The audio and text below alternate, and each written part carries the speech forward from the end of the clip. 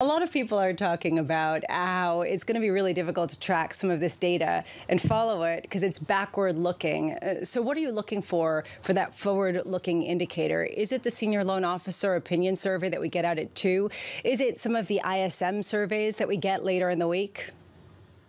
Well, Lisa, I think my favorite near-term indicator, where we're going to be over the next 9 months is actually consumer confidence. The Conference Board measure in particular, I find useful. At the end of the day, particularly in the context of this debate, recession, no recession, because at the end of the day, a recession is a loss of faith. Consumers lose faith that they're going to hold on to their job and they pack it in, stop spending, and of course, businesses lose faith that they can sell whatever it is that they produce, and they start laying off. We get into this kind of self-reinforcing cycle. And historically, when confidence starts to move south in a big way, in a consistent way, not too soon thereafter, we go into recession. But as you know, we got some data points last week from the Conference Board and the University of Michigan survey, and they all look pretty good. I mean, in fact, confidence improved. So, hard to say what the world looks like a year from now, but I think I can state with a high level of confidence through the end of this year, we're going to remain recession-free. If that's the case, then what does that say about the ability for the Central Bank of the United States, the Federal Reserve,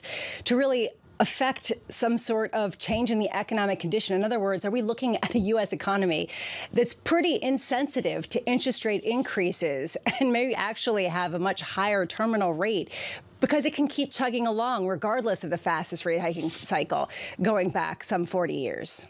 Yeah, I'm not worried about that. I mean, the key here is inflation, and inflation's coming in a pretty graceful way. I mean, and all the trend lines look pretty good. I mean, I forecast lots of things. Some of those things I feel very confident in, some not so much. This I feel very confident in. I think inflation is going to come in. We know vehicle prices are going to decline. We know the growth in the cost of housing services is going to slow. We know electricity prices are going to come in. So I think inflation is coming in here pretty nicely to the degree that the Federal Reserve doesn't have to do anything. They've done all they need to do. We're at the terminal rate.